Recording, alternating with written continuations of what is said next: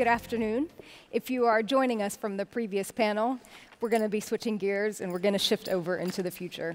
First of all, let me just say that it's an honor for me to be sitting alongside such esteemed panelists and talking about an exciting endeavor such as NEOM.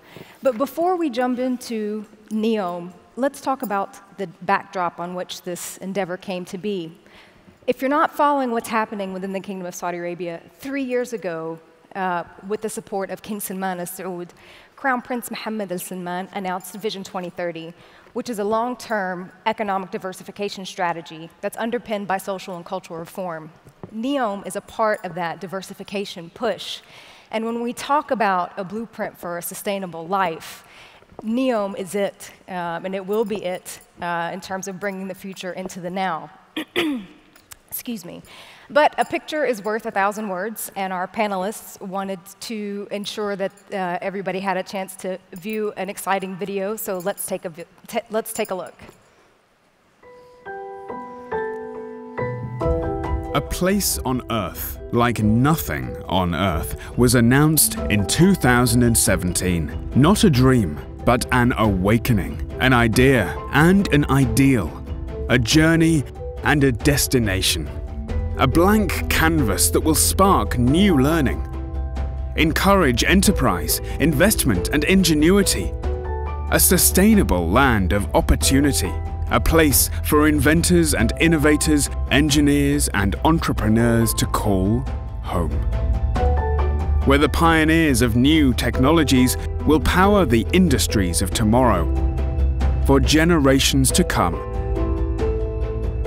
A blueprint created by visionaries with over 40 different nationalities, focusing on 16 sectors such as water, energy, sport, tourism, health and well-being on a scale never attempted or seen before. NEOM is this amazing location in the top left of Saudi Arabia. It is on the edge of the mountains and on the edge of the sea. NEOM is all about unusual things. NEOM stands for the new future. Well, because it's a clean slate approach. There is no legacy. To start from scratch, to build something which will be so unique in a pace and in a dimension that can only be found at NEOM. We have a visionary leadership, we have a green slate, and we have the ability to create our own regulations. That is going to be the wow factor for us at NEOM. Well, NEOM, for me, is a land of opportunity. At the crossroads of civilization, it's a land of the future, with a beautiful past and a Mediterranean-style climate. Its pristine geography, historical sites, coral reefs, rare and endangered species are protected and respected.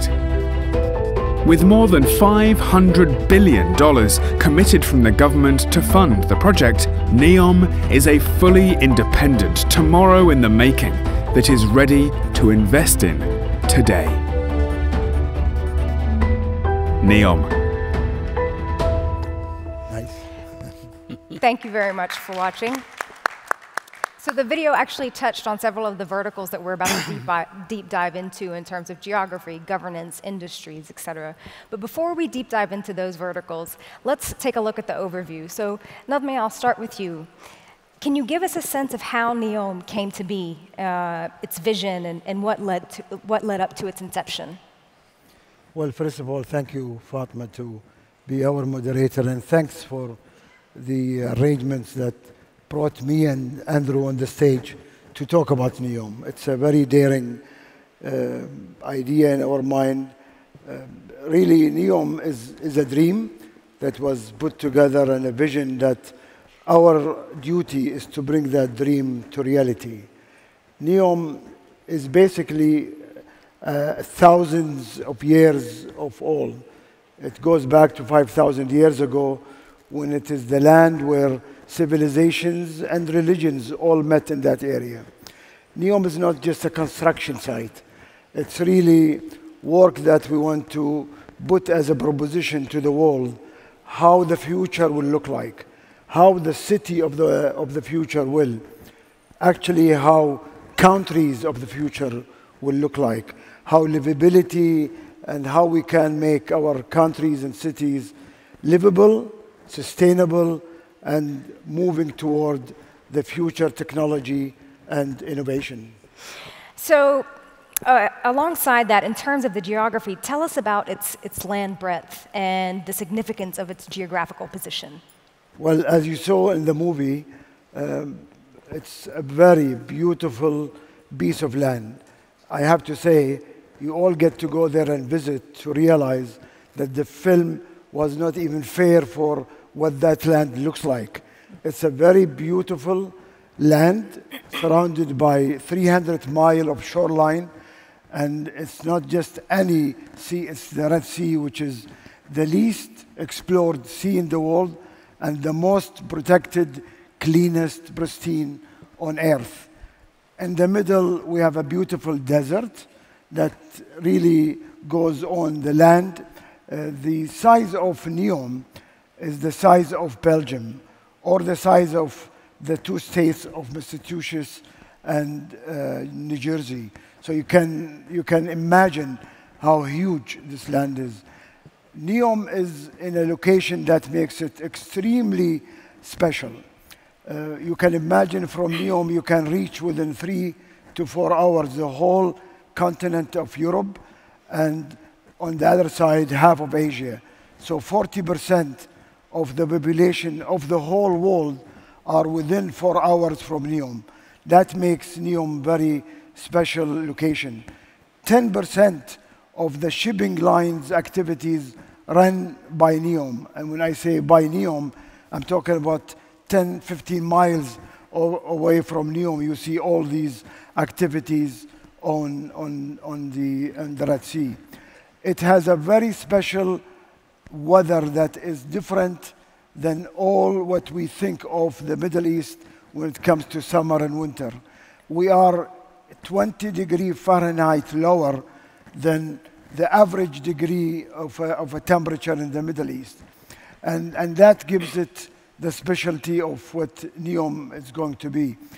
And when I tell people that January and February every year, it snows and it stays for 2 months. Yeah. And people say, snowing in Saudi Arabia? That's exactly what goes on in NEOM. We're actually looking into how can we make skiing resorts in NEOM. That sounds exciting and different. So I remember when NEOM was announced in 2017 at the Future Investment Initiative. Where is NEOM now in terms of implementation?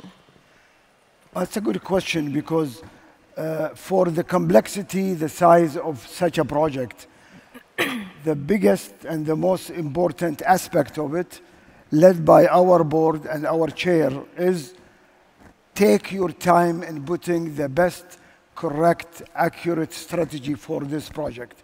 It's been 2 years of putting the strategies for all sectors that are driving the economy of NEOM, and put the most accurate, perfect plan before we rush into implementation. So we were busy the last 2 years putting the strategies, the plans, and the implementation plan as we go. Around or toward the end of this year, we will reach that point when we present the whole strategy for NEOM and get the endorsement and the approval of NEOM. But we are doing more than that. We are going through and around 3-4 lines of implementation. While we are doing strategies, we're also working on putting the founding law and the governance of this region, because this is going to be a special zone, and we want to make sure we put the best model of founding law to facilitate attracting the economies of this place. We're also been busy putting the regional and the urban planning. We get an opportunity that no one ever gets it to do it right. Building a country from zero.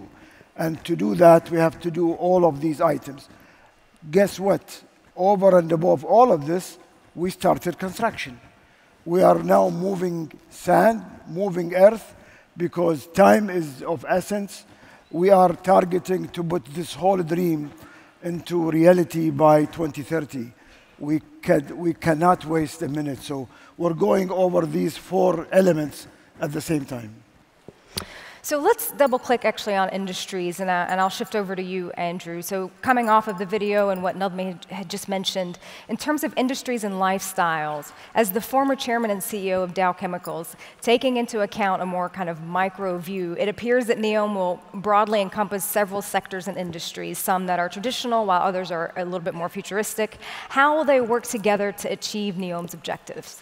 Thank you, and also thank you for having me. It's a true privilege to share the stage with Nadhmi and to talk about this aspirational endeavor that I think in your minds you should think about when we think about colonizing Mars and what humanity needs to do. And what humanity will do here, led by the team that Nadhmi leads, but also by the kingdom's desire to enter the 21st century to show aspiration, is to create a quality of life and to bring industries that really do define the future. Don't think the past forward. Think about, a bit like today when you think of Athens, maybe you think of current Athens, but you also think of Athens as the home of democracy and philosophy.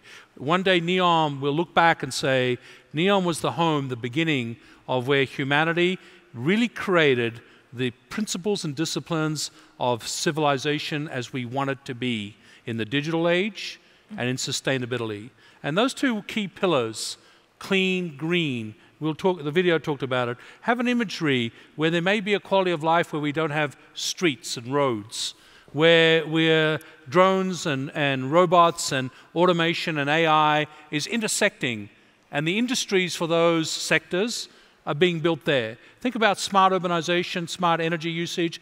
Think of, this is the land of fossil fuels, the kingdom is. This will be without fossil fuels. Think about an economy that we all aspirationally want to have, where our children can have these jobs of the future, and the education systems that support it. Think about a lifestyle where you can have leisure and really enjoy life with all this wonderful location. And I've been, and the video did not do it justice, and even Nadhmi's description did not do it justice. And you know, I consider the privilege of this audience here. You are ahead of the game. You just got an invite. Go, go. Because to experience this today and to then visualize, you know, I mean, when I visualize the future, I'm of the age that thought of the Jetsons, right? Yes. Some of you may know who the Jetsons were. Some of you have no idea what I'm talking about. We thought about this cartoon and this Jetsons. This is the kind of thing you have to put your head into. And that quality of life and the cities that we will build that will create Industry 4.0 in NEOM will have the regulations and the financial support, the human talents and capabilities organized for them. This is what Nadhmi will create, the platform for that. So it sounds like it's really facilitating an attractive lifestyle of efficiency, if you will. So I want to pivot over to governance and get both of your perspectives. Both of you have alluded to the elements of governance tangentially within your responses, so it would be great to kind of double-click on both of those. So from a structural, on-the-ground perspective, as well as from an oversight view. So Nadhmi, let's start with you. How will NEOM be operating? Is it an international special zone, or is it linked to KSA's legislative system? Well, before I talk about law and governance, I want to emphasize on one important point. NEOM is not a Saudi project. NEOM is a global project. It's a global initiative that will require and expect the whole world to be part of making it, to be part of transforming that dream to reality, because it was made to partner with the world. For that to happen, for the facilitation of running NEOM as a special zone, we had to come up with our own law of that zone. The law that will facilitate, encourage the ease of business, the attraction of the best talents and brains in the world to come there and do what they cannot do anywhere in the world, to experiment, to do research science, to do business, to make difficult businesses come easy and be implemented in NEOM. We've taken all of this in consideration as we are drafting the law of NEOM as we are doing it today. We are in the midst of writing the draft of the law, and to do that, we've talked to many people in the world, to similar zones in the world. We want to learn from where other zones have worked and where they have not worked it right. We want it to be the best model ever put to the world so they can have the trust and the confidence of if we come to NEOM, we can do what we cannot do anywhere. Within governance, the governance of NEOM, as it is also being drafted now and we are close to finish, NEOM is going to be governed by a governor, by authority that are on their own be doing the business to make things happen. So the company today will evolve to be the authority tomorrow. And hopefully within the next few years, we will be an authority that is managing and running the business on that law and governance we created. So before I shift over to you, Andrew, just really quickly, if we can double-click, you talked about the commercial aspect of it, but what about socially? Well, the law addresses all of it, all the business, social norms. NEOM is going to be an area where it's going to be a model like Andrew mentioned earlier, where livability at the best standards and practice and norms are being practiced anywhere in the world. We will be no different than any piece of the world, if not advanced and ahead of the world.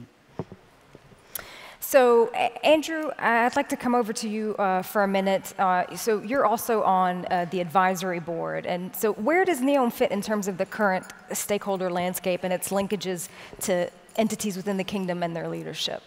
If you think about the roles I have in the kingdom right now, which I'm very proud of, no more so than being on Nadhmi's advisory board as we're articulating, this is something that I hopefully will keep telling my grandchildren, and they will tell their grandchildren that their great-grandfather was part of this. I've also am seeing the kingdom in a way after going there for 25 years. These last 3 years are indescribable in the sense of the pace of change. I was part of seeing Deng Xiaoping's China open up, spent 15 years in Hong Kong. I went in and out of China multiple times, and I saw the pace of reforms there, economic to beget social, and obviously not quite there yet with democracy, but I saw the same sort of growth of a country trying to impact its immediate environs. They created special economic zones, you may remember. Here we have something very parallel. The kingdom is racing to its future. You may not all see it. I encourage you to study it. You've got to see the granular details. So I sit on the advisory board of NEOM, but also I'm on the special advisor of the PIF, the Sovereign Wealth Fund, that owns NEOM right now. This paralleling that's going on, the kingdom moving and NEOM being the aspirational leader, you know, he's got to move fast because the kingdom's moving fast. And this notion that we can actually create a new type of economy where the world sees the best of everything from a governance standard point of view, environmental standard, social standards. It's the world's standards. So don't stereotype it. Get it out of your minds. Whatever you have in your mind that defines for you the Kingdom of Saudi Arabia, when you talk about what we're talking about here, I encourage you to open your minds and see, come on the ground, visit what is happening to move to this new place on governance, as articulated by Nadhmi. That's what I'm seeing. I will tell you it's a human endeavor that needs the world's best talent. You've seen some of them on the video there. He is attracting the world's best talent, but we're in a hurry. Okay, you know, these cities were built in thousands of years in previous humanity. This one's going to be built in 10. Think of the pressure on this guy. Pressure. So we're here to help him, and I encourage you all to study the governance aspect of it because that question comes up a lot. So just really quickly, you had mentioned your grandchildren. I'm just curious, as a legacy, what motivated you to get involved in this endeavor? I have lived my entire life as an adventurer and pioneer coming from outback Australia, son of Greek immigrants, blue collar, the American dream, call it, in Australia. I've always felt this need to travel and explore and conquer and be part of, and Dow gave me that platform. And when I was at Dow, I did what I did because I felt that we had to define the future, not live the past, respect the past. It has rhythms, as Mark Twain's prone to say. The past teaches you a lot, history teaches you a lot. But this future we're going to as humanity, this 9 billion person planet that we have here, this notion of digitalization, I'm an explorer of the new frontiers. The Kingdom of Saudi Arabia is moving to something which could change the world, change the region, and change the world. And why wouldn't you want a seat at that table if you're privileged to be offered it? Good point. So, Nadhmi, I'm going to pivot back to you for just a second, and let's zoom out and talk about geopolitics for a quick second. So, let's be honest, the Kingdom of Saudi Arabia lives in a rough neighborhood. So, in terms of regional geopolitical dynamics, what are the geopolitical dynamics or the implications thereof on an endeavor such as NEOM? Well, what we have talked about so far is the future. Andrew expressed it so well. And I think when you are on a mission to build the future, not only of the Kingdom of Saudi Arabia, but the future of the world, we better focus on what we are good at. I tell you, when you ask me this question, what comes to my mind is I'm a construction engineer. I'm a project engineer.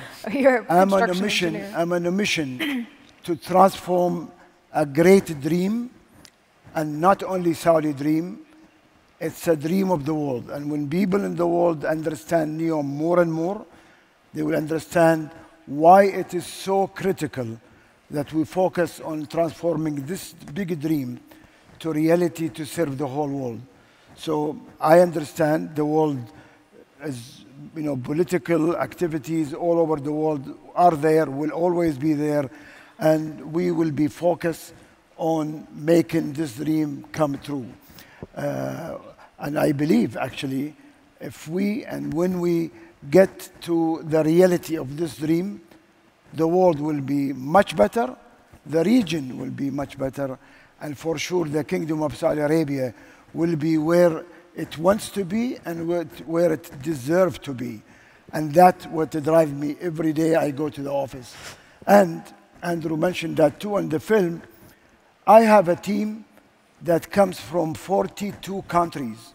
Wow. Most of it is Europe, America, China, and Russia, and all over. And one Australian. And one Australian. Actually, I have more than one. And when this team comes every morning, we live together and we look at what we are going to accomplish by the end of that day and what it means to the world, to these 45 countries. All they are focused on, let's make it happen. And that's what comes to my mind. So just to kind of build on that a little bit further, Andrew, can you give us a sense of what NEOM's investment approach is and maybe some of the regions that are potentially viable platforms for those? Yeah, I mean, I think the video showed you a number. I mean, if the kingdom wanted to, it could do it all itself. But under the Public Investment Fund. $500 billion. I mean, just in case the financially oriented people in this room, which I imagine is all of you, given the nature of this conference, that's a significant number up on that screen. And the kingdom could do it pretty much itself, but that would defeat the whole purpose that we just described the last 20 minutes or so. So there's going to be opportunities to create regional platforms of all sorts. In infrastructure, in sports, entertainment, participation is encouraged. Different equity vehicles, different investment vehicles. There's going to be high-end resorts, high-end accommodations.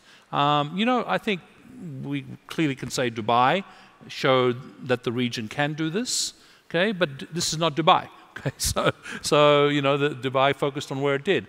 This is grabbing the whole ecosystem that the planet needs to have in place. This is the world's most important scaling project ever.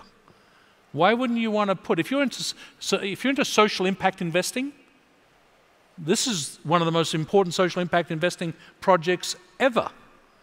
We're going to prove that we can coexist with this technology that is being created for us, that is currently distracting us on our handheld devices with apps.